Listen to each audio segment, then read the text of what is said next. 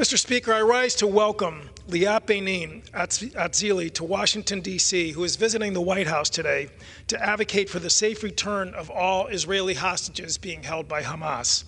Liat, a dual American Israeli citizen, and her husband, Aviv, were violently taken hostage by Hamas on October 7th from their kibbutz near Oz. Liat's extended family lives in Waterford, Connecticut. She has, in fact, visited that coastal town just weeks before the October 7th attack. When her cousin and Waterford resident, Jerry Fisher, learned that Liat and her husband were kidnapped, he immediately called me on the morning of October 8th. Within just a few hours, my chief of staff, Ayanti Grant, set up Liat and Aviv as missing person cases to the U.S. State Department and the U.S. Embassy in Jerusalem, immediately putting those agencies into action.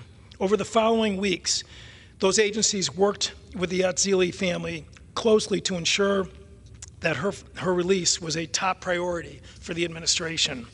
Thanks to President Biden and Secretary Blinken's persistent diplomatic efforts, Liat was released 53 days later, alongside 104 other hostages taken during that week-long ceasefire last November.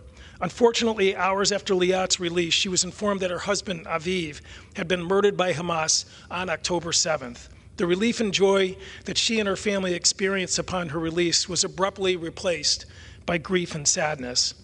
Despite her traumatic loss, Liat is here today in Washington as a living, breathing example of what the diplomacy and negotiation can achieve. She wants to make sure that every other hostage gets the same result that she did. I thank Liat, her father, Yehuda Beinin, and her cousin, Jerry Fisher, for